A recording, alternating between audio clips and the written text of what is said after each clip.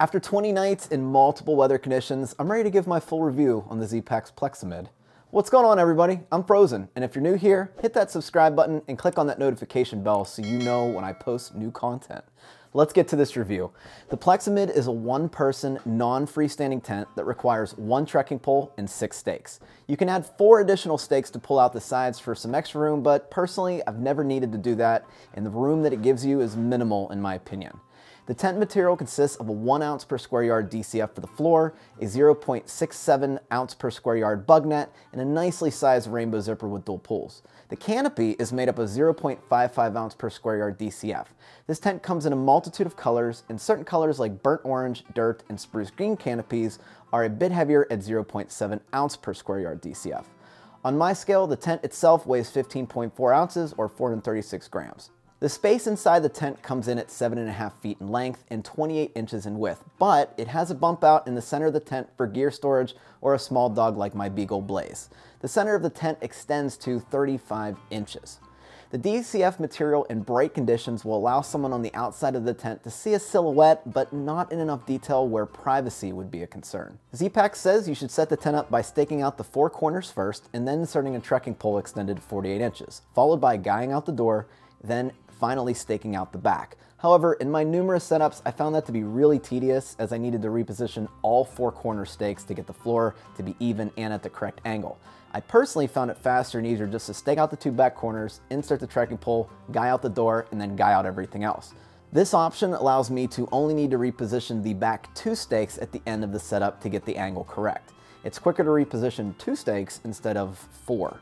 Now, getting a perfect pitch on this thing takes a lot of practice, but once you figure out all of its quirks, you should be able to set it up perfectly every time. The biggest tip I can give you about setting up the tent is making sure the bug net wall slightly angles outwards, which allows you to leave the doors open in a light rain. The roof of this tent is very unique in that it has 2 titanium rods that make its peak. This allows for more room inside the tent without the need for the ceiling of the tent to be higher than 48 inches to achieve the same angle. A few weeks into testing the tent, I felt like the titanium rods were just going to pop out of their holders and poke a hole through the canopy. They were really tight. So I took them out and shaved about 1/8 of an inch off of each side. Now, if you decide to do this as well, you can use a grinding wheel, but make sure you go around the outer edge of the rod corners to smooth out the rough edges, as the titanium will kind of fold over and kind of melt as it heats up. I haven't had the problem since, and I will be making the same recommendation to Zpacks. Now, inside the tent is a mesh pocket that you can use to store a phone, headlamp, or any other small items. I found this a really nice addition, but it does weigh down the bathtub floor a bit, but it's not really an issue. The doors can be set up to seal out bad weather or can be pitched completely independently. You can also completely pull the doors back to allow maximum ventilation using the door's toggle system, and this is how I slept in the tent most nights.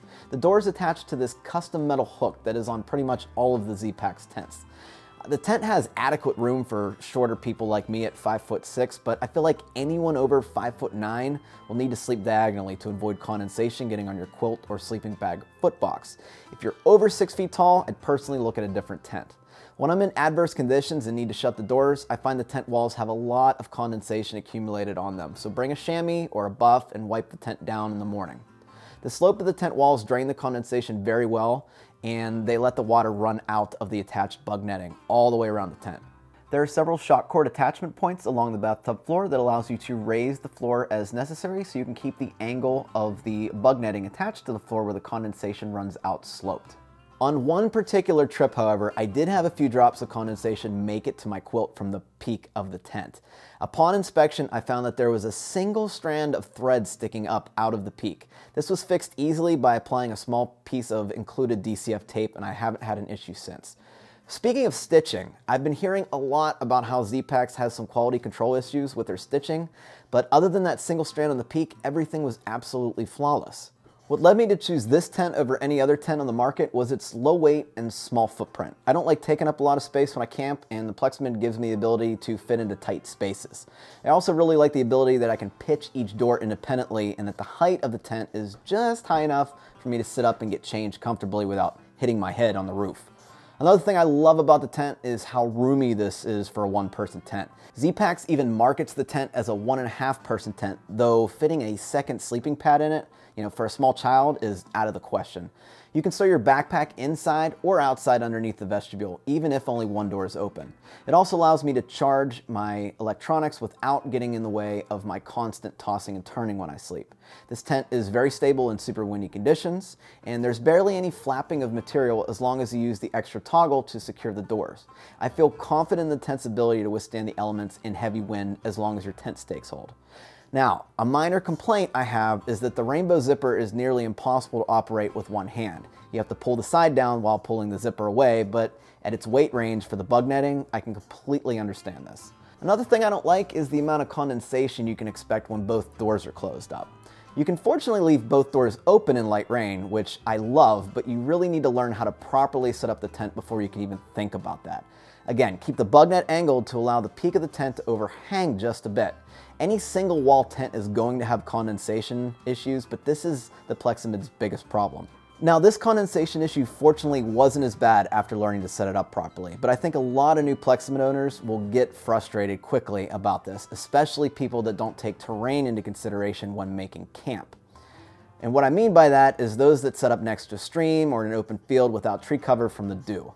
The setup of this tent has a steep learning curve and requires like an aha moment to take full advantage of the cross ventilation. The only other minor complaint I have is because of the titanium rods and the peak, you are really limited in the way that this tent can get packed up. When I first got the tent, I tried folding it in half, then folding it in half again, followed by folding the peak over itself until I could fit it in the stuff sack.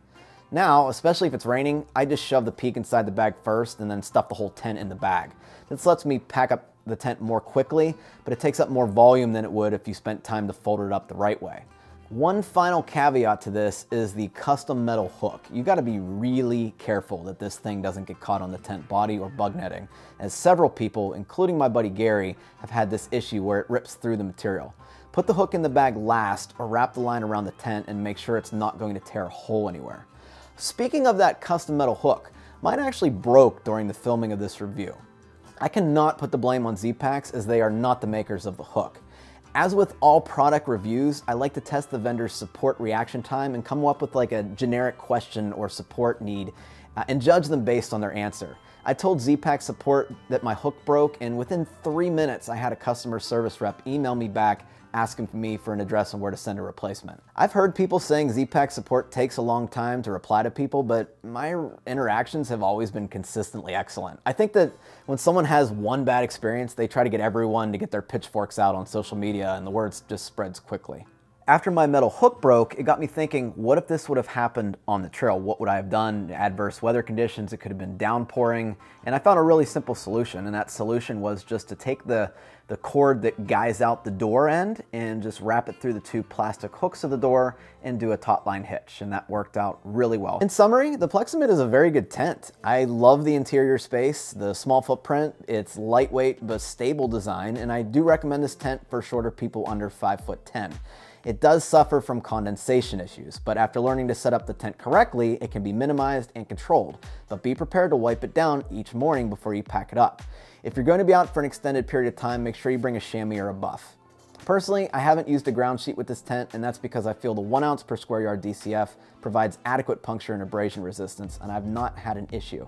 The tent costs $575, and if given the option between this tent and the duplex, a 2-person tent with 2 vestibules and better ventilation, I honestly would go with the duplex if you don't mind the larger footprint.